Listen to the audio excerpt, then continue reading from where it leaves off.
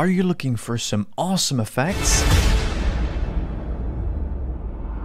Get access to thousands of exclusive premium effects, free effects as well, with their super affordable pro memberships. Click the link in the description.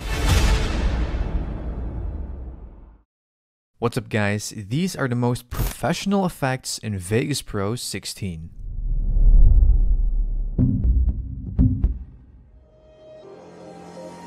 Hello, I'm Gary Rebholz, and I'm proud to introduce Vegas Pro 16.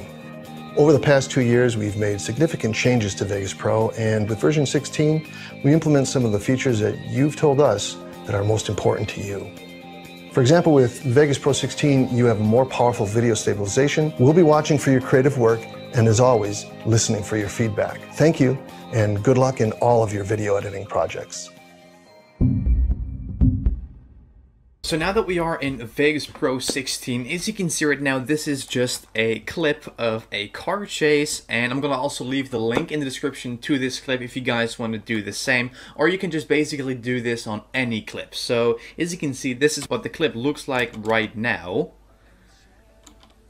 And we're going to make some significant changes to this clip by just using this new stabilization tool that Vegas Pro 16 now contains. So what we're going to do is, usually you would go to the video effects tab and then, as you can see, drag on the stabilization tool, but it's not really working that way. So what we're going to do is we're going to go to the tools button at the top. We're going to pick video and we're going to select the media effects one. Then as you can see, this box pops up, and right here you want to scroll all the way to the right until you see video stabilization. So you want to click on add, click on OK, and then this menu pops up, and this is also just like the automatic motion tracking. This is also new, and right here we have the motion track quality. You want to keep that one on accurate. The motion compensation, you want to put that one to translation, and if we click on analyze motion, it's going to analyze the entire shakiness of the clip. So what we're going to do is we're going to click on analyze motion, and right now it's going to take, you know, just like maybe 3 seconds, and now it analyzed that, and now we can go ahead and, you know, click on the correction tab and the motion blur, and now if you play it back, as you can see, we have like kind of black bars going all around. So you want to make sure that you will check this one, avoid black borders like that. So if you play it back, it reduces it just a little bit.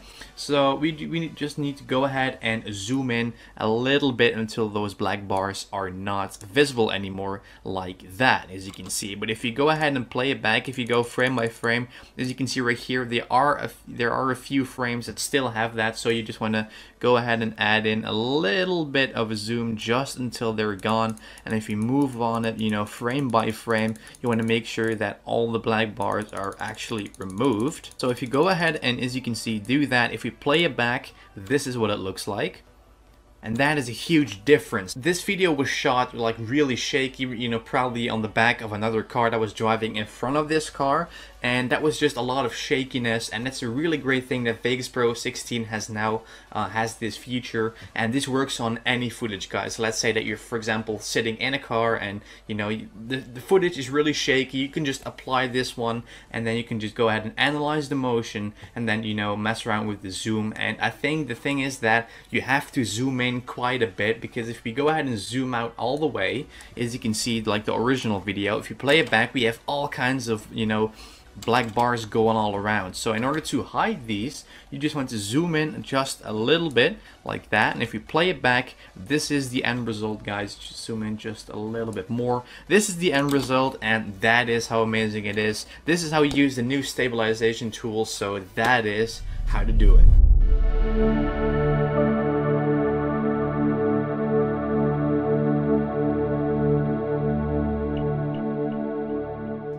Now that we are in Vegas Pro 16, we're gonna first go ahead and drag in a nice background that we obviously need. Okay, then the second thing what we need to do is we need to go ahead and hit the media generators. Then we're gonna obviously scroll down until we see legacy text, because if you have certain fonts, the normal titles and text, this one, it is possible that some of the fonts, you know, Vegas is not reading, so you want to make sure that you will pick a legacy text for this one. Then we're going to drag the transparent one on top of the photo, as you can see, like that. Then we have sample text, and you can basically type in anything that you want. So what we're going to do is, for example, we're going to type in handwritten, and then we're going to also pick a nice font that fits with this. So we're going to double select it, and I'm going to type in lifetime, and it's going to be this one. As you can see, a nice handwritten font. So then what we need to do, the next thing is we need to simulate that a hand is writing this. So first we're going to trim it down, then we're going to hit the event pen crop, and then what we're going to do is we're going to hit mask at the very bottom, and then we want to go ahead and make sure that it's going from the top to the bottom. So we're not going to make it, you know, fade like that, because it's not going to look like it's handwritten. So what we're going to do first of all is we're going to place this guy right here, then we're going to just go ahead and zoom in a little bit, and then we're going to just basically start from the top. We're going to go ahead and select this one, the first letter, like that. Boom, connect it. So that's what it looks right now. You can also move these points by holding control, and then you can just go ahead and, as you can see, drag these guys around. So what we're going to do is we're going to start off, and we're going to cut it half in the middle, because it's going to start from the top, obviously. Then what we're going to do is we're going to move up a few keyframes. I would say 1, 2, 3. Then we're going to drag these points down so it looks like it's been written from the top. So that's what we're going to do, like that. Then we're going to move up 3 keyframes, and then we're going to just pick a little bit more of the second one. We're going to go ahead and drag it like that. Make sure that it is nice and even, like this. Then we're going to go ahead and move up 3 frames again. Then we're going to go ahead and pick a little bit more of the second letter, then move up 3 frames, and this is what you want to repeat for everything else. So we're going to also drag this guy at the bottom a little more. Then we're going to move up 3 frames again. I'm just going to speed this up, add some music underneath it, because otherwise you're going to watch like a 15-minute video. So I'm going to speed this up, and then you will see what the result will look like. So go ahead and just move up 3 frames, pick a little bit more of it, just hold left control to drag these points like that, and then you guys know how to do it. So this is basically how it's done, and enjoy this little time lapse.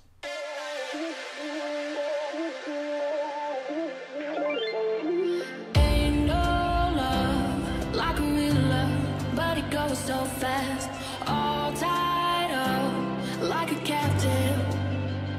I'm on to you. Used to pay to my life, standing on rainbows, playing it cool.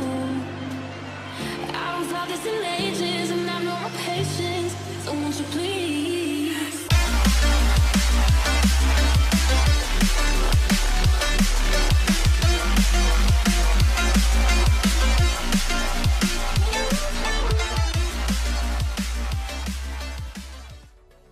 Right guys, so I just got done masking, and this is basically what it looks like. So now that you guys got the idea of how that's done, you can just obviously resize this by, for example, hitting the track motion icon.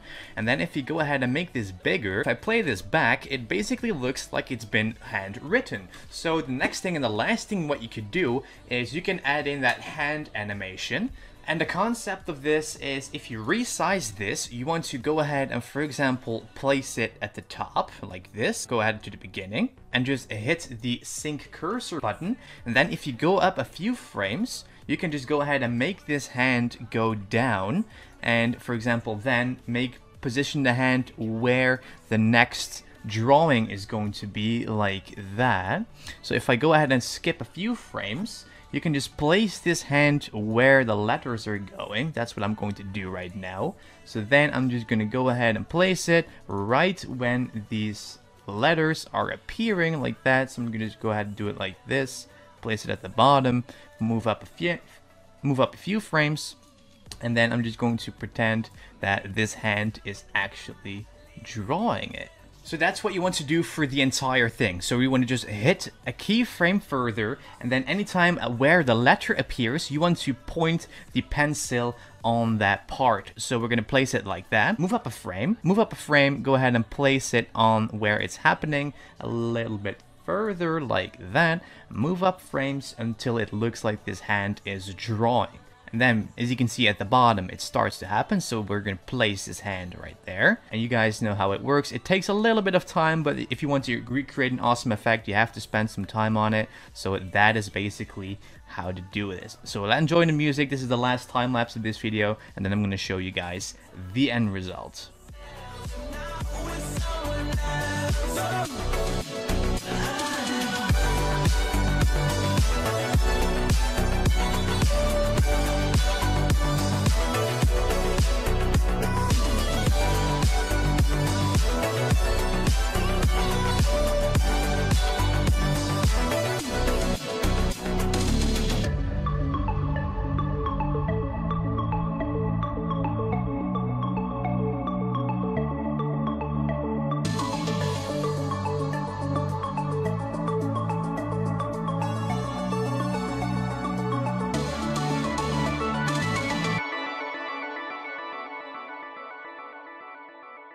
So guys, I just got done masking, and as you guys can see, this is the end result.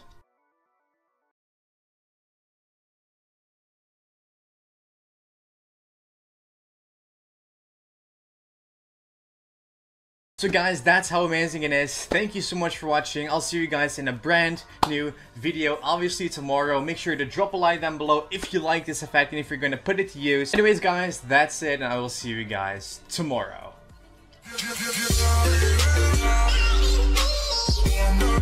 Yeah.